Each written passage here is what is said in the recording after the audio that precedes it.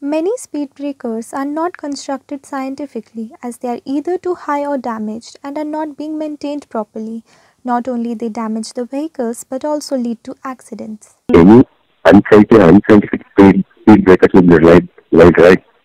If someone going to complain her, we are going to take an action against them.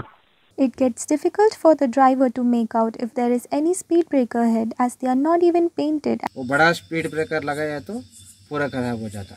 4,000 5,000 अच्छा होता, mechanic के लिए 500-600 रुपये देना पड़ता है। According to the Indian Road Congress, an ideal and scientific speed breaker should have a radius of 17 meters with a height of 0.1 meter and a width of 3.7 meter, and a signboard should be placed at a distance of 40 meters from the speed breaker.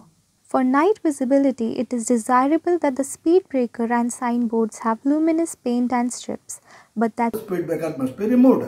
All the highways we are removing one by one now. All the highways now. Even the city urban roads also, they must be removed all the speed breaker for the safety of the road user. 99% constructed unscientific. According to the data provided by the Ministry of Road Transport and Highways, speed breakers in India causes 30 crashes every day. The purpose of a speed breaker is to save people from overspeeding and to enhance road safety. But poorly constructed speed breakers have become a threat to road safety as it's not only damaging vehicles but also causing road accidents. Isha Singh, CityCast, Bengaluru.